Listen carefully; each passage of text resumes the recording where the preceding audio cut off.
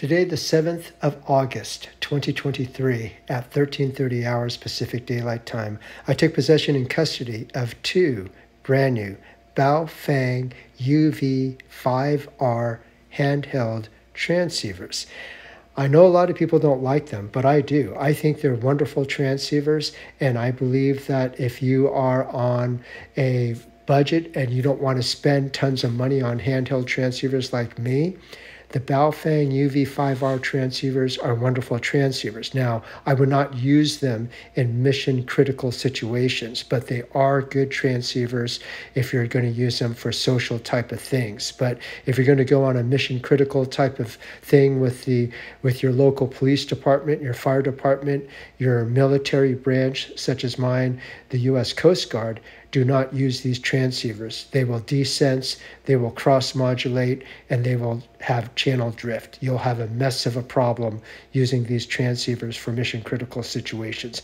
But socially, I think they're wonderful transceivers. So I took possession and custody of these transceivers, and I'm going to make them into repeaters. And I want to thank the person in the YouTube title for teaching me how to do this. I'm using a mono stereo cable connecting the two Baofengs together. I'll be using the XPR7550E as my transmit transceiver and the Motorola XTS5000R as my receive transceiver in this video.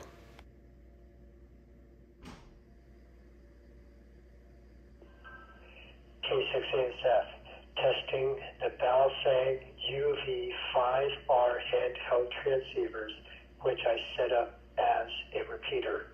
Testing 1, 2, 3, 3, 2, 1. 1, 2, 3, 3, 2, 1. K6ASF and test.